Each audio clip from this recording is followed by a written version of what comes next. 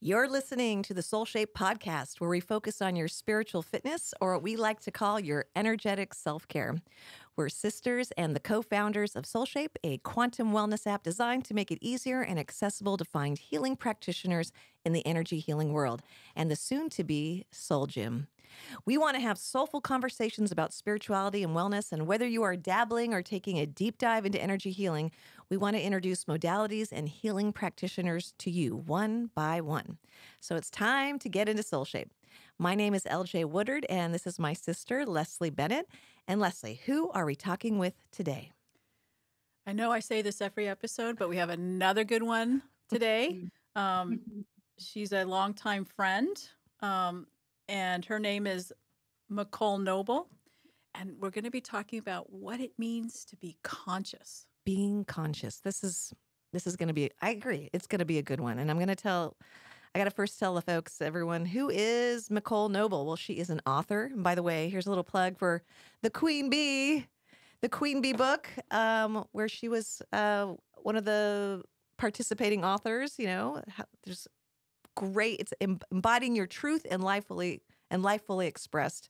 I'll put it in the show notes, but the Queen Bee book. So she's an author. She's also a Chopra Coach and mentor and a Spiritual Retreat Curator, plus a life coach who specializes in guiding people to the life they want. And when you visit her website, you got to download her guide to ideal living. It's simple, relatable, and most of all, it's actually a lot of fun. I really enjoyed it. So welcome, Micole. Welcome to the SoulShape Podcast. Thank you so much for that lovely introduction. It's a pleasure to be with you both. Well, should we just dive into being conscious? That's a big word, Micole, conscious. And when we say that, being conscious, or even just the word conscious, what do you mean when you say that or want to speak about that? Yeah, well, consciousness really is just awareness. And we are the only species that is aware that it is aware. And we sometimes forget that in this fast-paced world, everything coming so quickly at us all day, every day. And so these practices that we practitioners try to model, most of us are able, well, myself, I should say, most of us are able to model these things that we're sharing with other folks. We have to be willing to do the things first that we're asking people to do. So the biggest thing of all the things I've ever taught or coached people around is consciousness, is being versus doing. And we really have become human doings in this world. And so just feeling really disconnected from our true nature, which is consciousness, is awareness. That's who we are. I would love to stop right there. You have to repeat. Wait, okay. We've turned into human doings versus human beings. That's amazing. Yeah, we've just forgotten. Are you already at the soulful stretch? I'm already having my soulful stretch. I mean, we're only 3 minutes into the episode and you've got your soulful stretch. Well, because conscious, I mean, being conscious, what comes to my brain first always is, more about someone passing out and not being alive or awake, and, more like the medical, the definition more of that to me. And so, but this seems the word itself gets to this higher level, and it's, spiritual awakening. And it gets almost too, like, I can't speak of it. Like and intellectually, as you can tell right now, I'm just searching for words, but the way you just said that, I think for me, and I hope others out there listening go, well, gosh, that just makes sense. I mean, it's so easy. But it is. Yet it's not that. Go ahead, Micole. It is simple. We make it very complicated as human doings. Yes. Human doings. Yeah. So I think of human doings as being on the hamster wheel, right?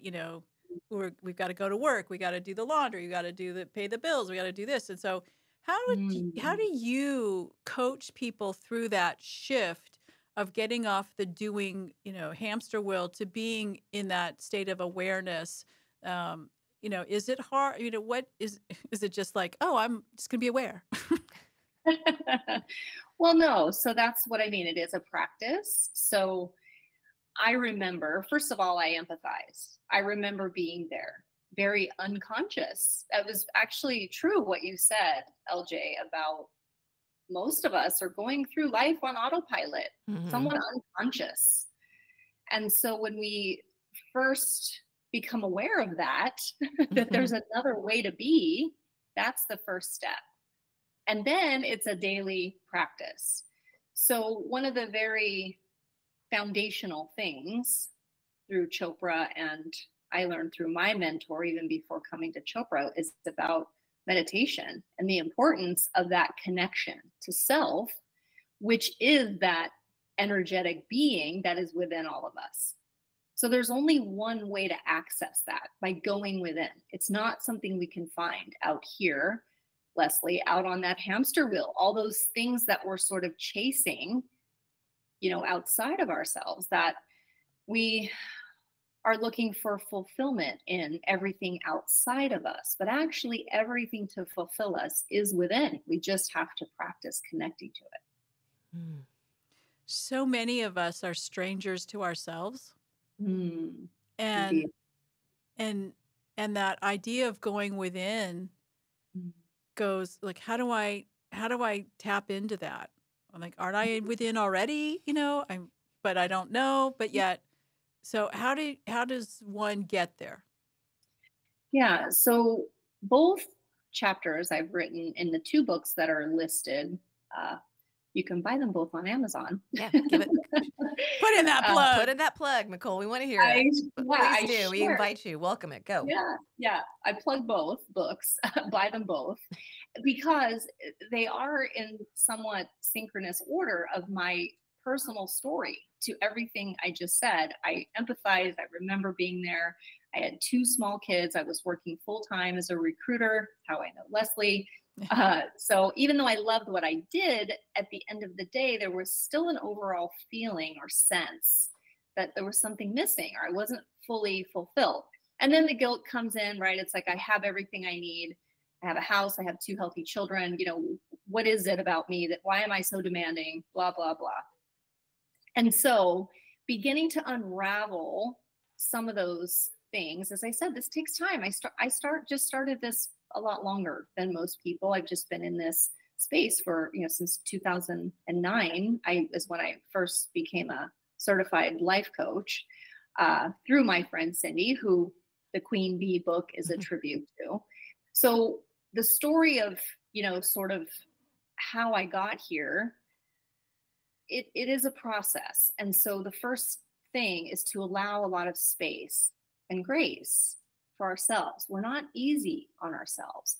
We think we change by berating ourselves and beating ourselves into submission. It's actually not how it works. We would never say to someone, snap out of it, like, just be conscious already. It doesn't work like that.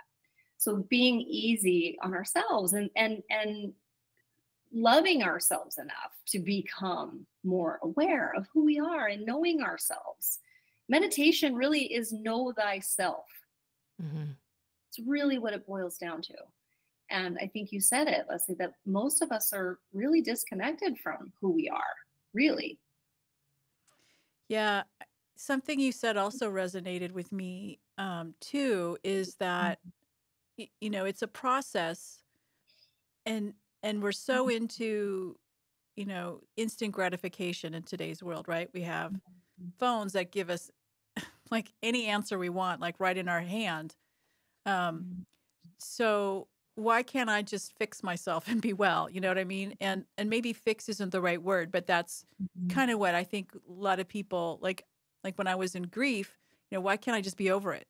And it was a process of discovering and rediscovering and recommunicating with myself. That's a weird word to say, but getting to know myself. And so I think that grace part is something that's not talked about, because we're so into, be enlightened, be in spirit, and just be. And it almost feels like it's a do in that be. So what are your thoughts on that? Well, I'm laughing. Deepak likes to say doobie do. Oh, does he really? Doobie do. Exactly. So we want to bring a lot of lightness to this if we can, right? And to be easy on ourselves. We take things so seriously. And yes, this is a serious process, as you're talking about grief. And having compassion to really look at our shadow and these patterns that we've just had since we were little. We just all carry these things with us. We're conditioned. And so to undo that conditioning, it takes a lot of awareness. It takes a lot of intentionality to change. You said not to fix. We're actually whole and complete and resilient already. So yes, we've gotten into part of the human doing this is that wanting to fix and change ourselves and wanting to mold ourselves into something. And as we said, that's not how change works. It's like alchemy. It's like when elements blend, there's no beating them up to do that. It's allowing them to sort of meld together and to become something different. That takes time. And I'm also reminded of Dr. Joe Dispenza's work. This is so much of what he teaches about this, right? That breaking the habit of being ourselves. And the first thing is to go within and to be able to envision, see yourself like you're watching a movie. Like, how am I actually being in the world? What is this human doing? Like just observing ourselves without judgment. Well, and you said habit too. It's like, it's not all habits are bad, right? And we kind of, it's making this new habits, or I don't know, the shift of it all. I think to go within is definitely a lot of work, because you have so many habits that you have from so many years, and I can't. I'm coming to this stage in my life where I am going within a lot more, but bad habits are hard to break. They really are. They can be, and that's a belief. Yeah. They don't have to be hard. Yeah. And that is also part of so just even changing that language, I could say bad habits can be changed. What if they were easy? Bad habits are easy. If bring a habit were easy. Feel into that. Yeah. What would that experience be like? See, this is what I mean with Dr. Joe. He has us embody that now. What would it feel like if I actually had the mindset, to say that to change habits are easy? When I put my attention, right? This is just managing. We have intentions for the future. We have our attention on the present moment. That's all there is. It's right now. And yet, when we're unconscious, when we're in our mind, the mind will go to the past or it will anticipate the future. It is not present. So we just want to be able to observe, notice, right? This isn't about never using our minds again. I mean, our minds are great tools. They're just not who we are. Right. So I need my mind when I lose my keys. Okay. I want my mind to help me figure out where I left them. And it's not who I am. I am so much more than that. I'm actually infinite potential. And the only way to tap into that infinite field, which is who we are, is by going inward. I've heard this phrase a lot. We are so much more. And I remember as a kid having that ache.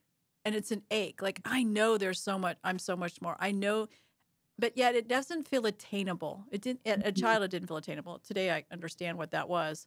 But how would there's a lot of people aching. They know there's so much more. They know there's this weird ache. How do you address that with your clients?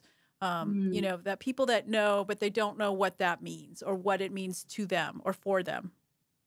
Yeah. Well, I agree. I remember feeling that way most of my life, that there was something more.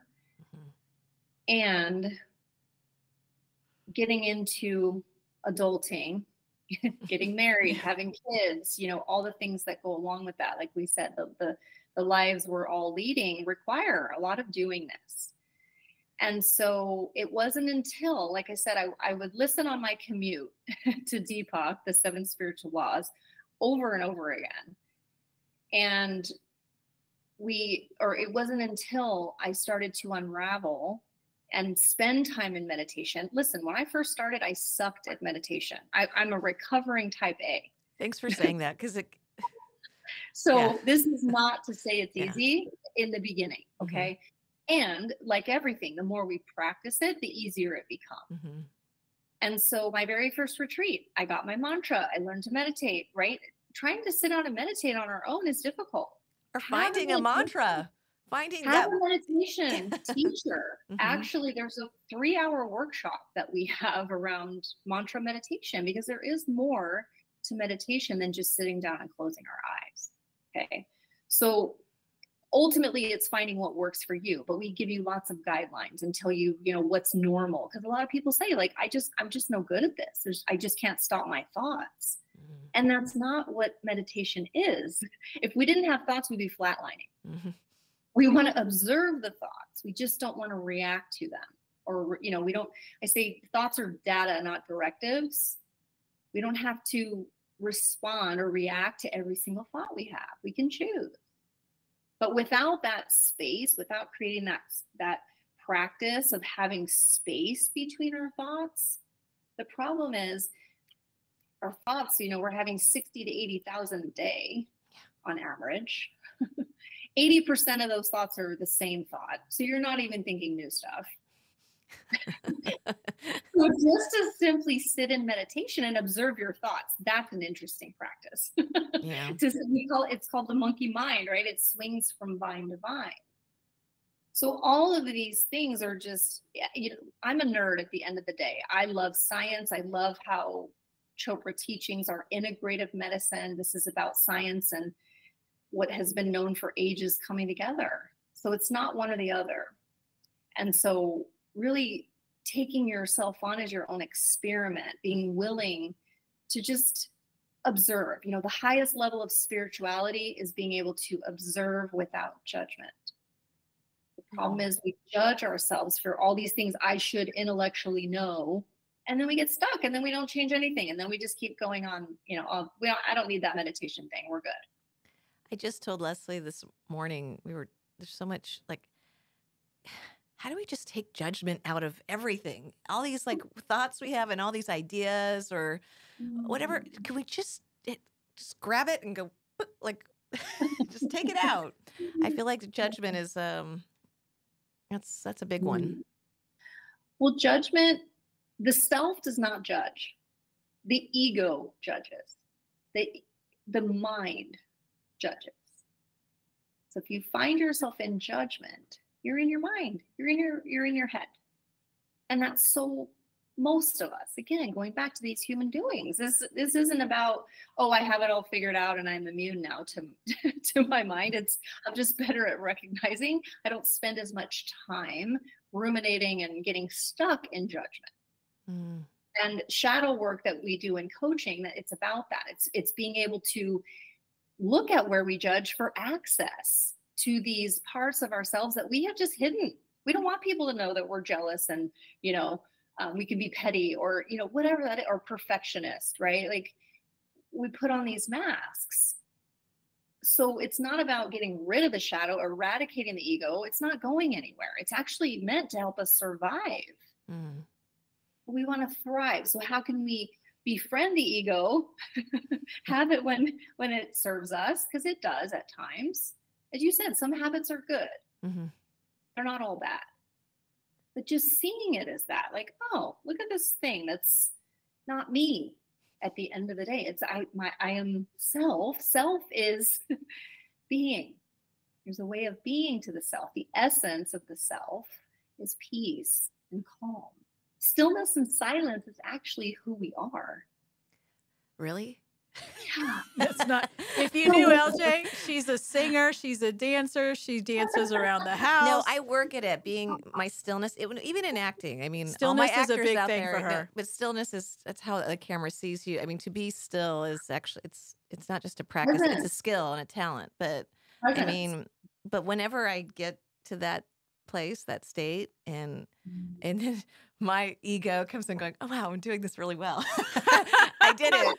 And, okay, stop thinking about that. Did you see that move? Hey, check out this move. I'm so still. But I just so good. Yeah, we have to laugh at ourselves at the things we do as humans. It's so funny what we do. Oh, for sure. Right? Yes. But we don't. We berate ourselves and beat ourselves up. And we're, like you said, that judgment can be really, really damaging. Yeah, get rid of it. Just go Well, away. again, that's also thinking Mhm. that we can get rid of these things. That's part of, then the ego, you keep reacting or defaulting to patterns, old patterns, and then the ego goes, see, we're never going to change, so let's just go. The ego is strong. It doesn't want to change a thing. It's like, we got this thing. Mhm. Don't pay attention over here, come back over here, right? So it takes a lot of awareness, as I said, a lot of intentionality, a lot of practice, a lot of hours and meditation. And a lot of people say, like, I don't have time. That's something else we cover in the 3-hour workshop around meditation. All of these things are very normal. And I remember being there. Again, I also am a recovering type A. And what I learned is the more I allowed time and space to just be, actually everything started to slow down. I actually had more time. So we're the ones rushing around and creating this, I'm running out of time, telling ourselves all these things about time. I actually have more time when I do less. Yeah. Yeah. I want to That's fascinating. go into this consciousness thing because I bought it hook, line, and sinker. And then I started dating again. And I'm like, oh, I met this guy because I know he's meant to be in my space. And I probably shouldn't have dated him. And that's the judgment. So I was trying to get out of judgment, just be in the experience. And I ended up getting ripped off for thousands of dollars from this guy. So, and so my question is, because there's a trust component to this, right? And there's a integration, I would say, between the ego and intuition and being here. Because I was trying not to be in judgment. And then all of a sudden I'm like, well, how did that happen? And I know how it happened, but maybe we'll talk about it in a future episode. But, it's that, so you can go into, I'm just going to allow, and then you get taken advantage of. And so, how do you navigate that? Yeah. Good question. Yeah. So, Well, Leslie, don't date. No. well, that's a lot I'm of just your joking. your intuition. Maybe it wasn't judgment. Maybe it was more, the spidey senses. well, you started with trust, and I agree with LJ. So much of that is trusting our own intuition, which that also is a skill. Yeah. That takes practice. And so, every experience. So I guess what I want to say about that mainly is that this isn't about having a perfect life. This isn't, meditate and be conscious and then suddenly everything's perfect. Perfect. No, Yeah. this is about having tools to navigate life as it comes at us. Yeah. So having that experience, by you being and allowing, there was some lesson in there that you were meant to get. I got it. There was for sure. There was for sure. And that's the other part of the story. But I just wondered. She's smiling. That's I know, a good thing. It's fine. It's fine. But it hasn't taken you out completely. Right? No. That's the thing. There's so there's that. I could have been devastated by it given the amount of money. But totally. And there's other things too. But I could observe it and I I understand some of it too. But I obviously don't want to go through that lesson again. My checkbook couldn't handle it. What might you do different? Yeah. So, but again, I think for me, it was the lesson of, that trust between the intuition versus just allowing and being, and that, I attracted this, and I find like, what the hell did I do to attract that? But, I can have reflection on it now, and I'm not like devastated by it, as because you know me. She's literally smirking. I am, because I just smirking. But because I'm like, yeah. And there is some self-judgment in there because I should have known better. But I also know that it was a lesson for me to understand the difference between the intuition, the trusting, and just being like, oh my God, I'm just being, that sort of thing. So, I think, we can talk a good game on being conscious, but I think there's that element that, it's not just singular, or there's a, where I'm just being conscious. I think it goes back to the awareness part of where we started this conversation 20 minutes or so ago. I'm aware that I'm being in this moment. I'm understanding all the expressions that are going on in this relationship, and I can be into whether this is good for myself or not. So that's kind of the lessons in that, because it was, you can go too far in one direction and just get trampled if that's what you attract. But, and I'm rambling again. So maybe Micole, maybe you just take it over from there. Take it Any away, thoughts Micole. you might have? No, I'm listening. There's a lot of goodness in what you just shared. I would invite you to see there is that judgment of yourself. I should have known better. I heard that. And because you said there's this judgment, I should, but. So when we say but, that cancels everything out that we just said. Two things can be true at the same time. I observe that I'm judging myself for this. And there's a lesson here. What will I not do the next time? What did I learn about listening to myself, my gut, my instinct? We all have this internal compass. We just have to connect to it. So part of the 7 spiritual laws, there's a law of karma. And the law of karma reminds us that we're conscious choice makers. Every moment we're choosing. So how do we bring more consciousness to our choices? We pause. We feel into a choice, right? Our bodies will actually give us a signal of either comfort or discomfort as it relates to a choice. We'd have to stop long enough to and connect to our bodies enough to know what that is.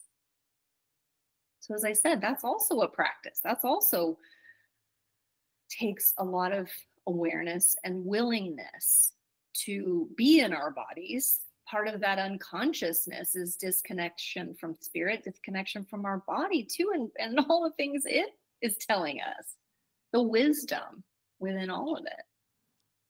Wow.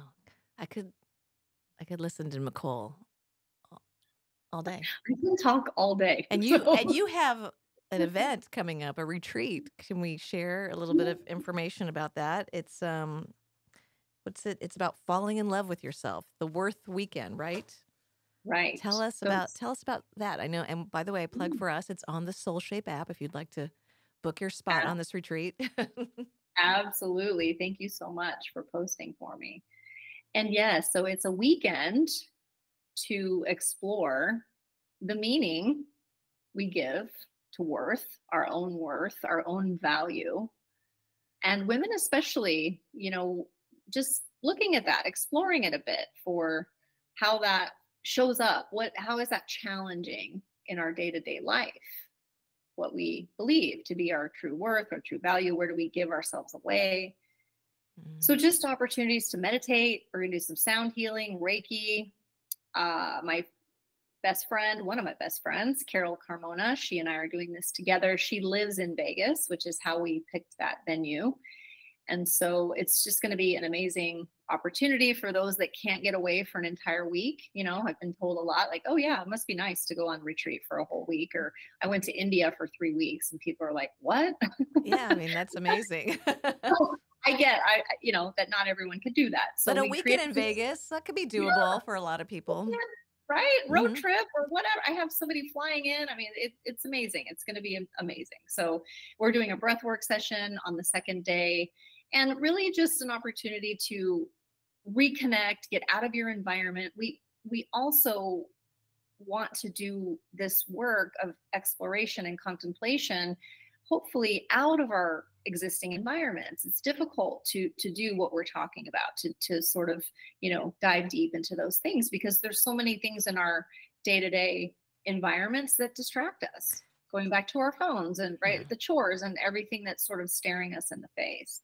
And the power of having a retreat to get away, a weekend out of your environment, away from, anything, just to focus on that yourself. And we also are creating an ongoing community after the weekend. So that's been a big piece too. And thank God for Soul Gym that's coming for to serve the same purpose of people go away to retreat and then they come back and now what, right? Yeah. I want a place where I can just like stop by when I'm feeling it to check in with myself, to get some grounding, to reconnect, whatever that looks like for you. So that's also been a big request. And so that's something we also are offering is a way to stay connected with these people you're going to come together with at retreat. There's never any accident. People that come together, who you meet, you're on this journey together. So why not have that support of each other? Yeah, I always find that fascinating because I have someone who's gone on many retreats in my healing journey. It's always amazing who you get roomed with, who you sit next to, and you just sit there and either you have a lot in combination or there's something that's reflective in some way to give you some insight, a little nugget. So it's always fascinating. And the other thing I really like about this program that you're putting on, this retreat, having that after support, because just as Laura Jean says, you want to change, you do these great, like, I'm so excited, it's so excited, I do this, I'm going to be more me, and then you come home. And then you're like, you're got this honeymoon effect where you're like, oh, I'm so great. And then like 5 days later, like, oh. Where's Micole? I need Micole. Exactly. Where's my Micole? Where's my tribe? So I think I've never done drugs. I don't know why I did that. I have had many, having been at Chopra for a decade, I had the privilege to be at many, many events, teaching and attending. And I'm a transformation junkie. I go to retreat for that reason, because I do feel so much more myself and get so many insights and feel more enlightened, if you will. And yet then we come back and we will default to our old ways of being. It's human nature. What's the power in having, Leslie was talking about, sometimes the gift is more about the people you're with there, the person next to you or the roomie, whatever it may be, like being with like-minded individuals. I mean, what's the power in that? Well, I talk about this in the Queen Bee. If you haven't read, the chapter is all about the power of retreat. And that's one of the things is it's never an accident. The women, the people that come together, as Leslie said, I always found that myself. Some of my best friends to this day I met on retreat or at some teacher training, or like at all the different journeys, you meet so many different people, and I'm always amazed at the people that show up. It's like, wow, I've been asking for these kinds of people, and here they are. Where you been? Where have you been? Hi. And community also is a huge value of mine. So that, that's about creating community. Thank goodness we're all getting back to wanting to be together with people in person. That's something that's been missing. God, and so for nothing else, just to get back to being with others and hearing yourself in other people. Like you said, that like-minded, it reminds us that we're not on this journey alone. Yeah. And that, because that's a lot of the problem right now. There's an epidemic of depression, isolation, so many things. So if nothing else, a weekend, if you are telling yourself you're not worth a weekend, that's something you may want to spend more time looking at. A week, I get it. There's a lot that goes on, especially for people to organize their lives to get away and all that takes. But a weekend is doable for most of us. So, because there are no accidents, there's someone out there listening right now that this is no accident. And if I'm talking to you, as Micole said, this is your sign. And I would take it, because if it's resonating, and I've been there where I've listened to something and I'm like, I've been on a plane that weekend. I'm no joke, because it just called to me in some way. And so if you want to be you and love yourself, take this workshop. Give yourself the gift of receiving. The Worth Weekend is about receiving. We are giving mostly to others all the time. Yeah. Owning our worth is about being willing and practicing receiving. Yeah. Most of us were not taught to receive. We're not good at it. Right. It also is something I practice. I have practiced. I've gotten way better at it since I started all this. Yeah. But I was not good at that. That's why that feeling, going back to, I don't know that I answered your question before about not feeling fulfilled. You know, I had that feeling as a child, and then life happened and found myself again in my dream job feeling there must be something more. What was that? There's this knowingness. It's not an intellectual knowing, it's a knowingness. Like you said, that in your gnawing. gut. It's a gnawing, right? Yeah. It is an achiness for something. And that's the heart telling us, pay attention. Yeah. Pay attention. Yeah. Wow, Micole. Well, is it the soulful stretch time? It's time to take a soulful stretch, Micole. And I love that. Yeah, a soulful stretch. So we end each of our SoulShape episodes with a soulful stretch. And a soulful stretch is something where we've shifted our mind or gained a new understanding or a takeaway. And it could be something from this conversation or something that's happening in your life that you're working on and you want to stretch it. And so I always start, and mine is that, and thank you for the little coaching session in the middle of this episode. That was cool. And that is that wisdom in our choices, right? So, gaining wisdom from my dating life. And I know there's a lot of single women, who can relate to that, but, taking that wisdom in our choices and allowing to make good those choices and not just, just kind of being that, what's this guy like? So that's what my soulful stretch is, Laura. And I remember I had mine in the very beginning. I was like, whoa, human doing, not human being. But then as we discussed, I really loved the reminder about, this is a wonderful reminder. We already know this about being present. So many times our decisions come from things that have happened in the past or what we want to plan for the future. But how about for right now, being present? And that's going to be about being conscious for me, about being more aware right now. And like right now, we are very conscious of talking with Micole here in this studio. I mean, I'm not thinking about anything. I've got my son's coming back for fall break. He's on his way back, and I've got things going on, and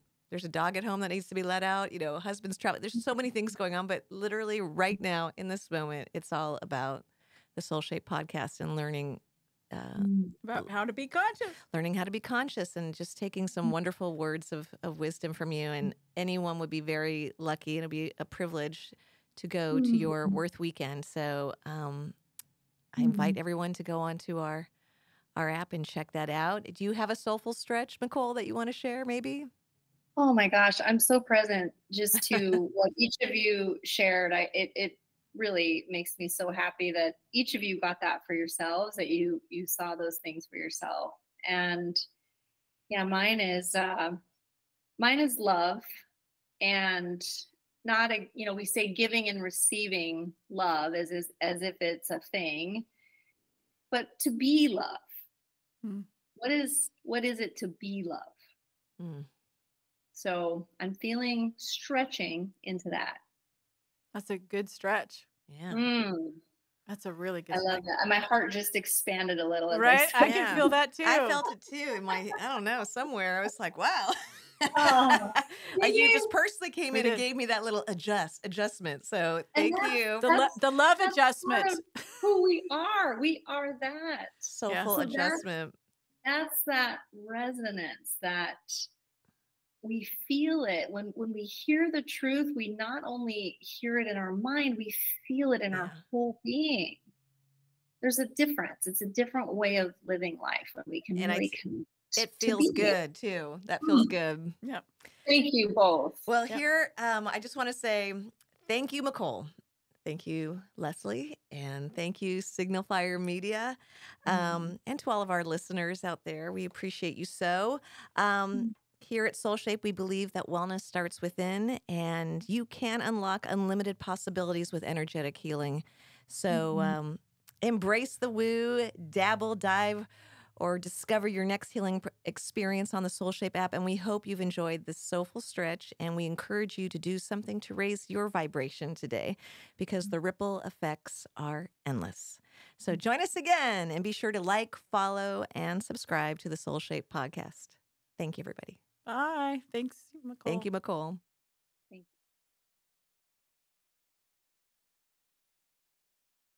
you. Okay, we're clear. Thanks. Hopefully, Micole, you got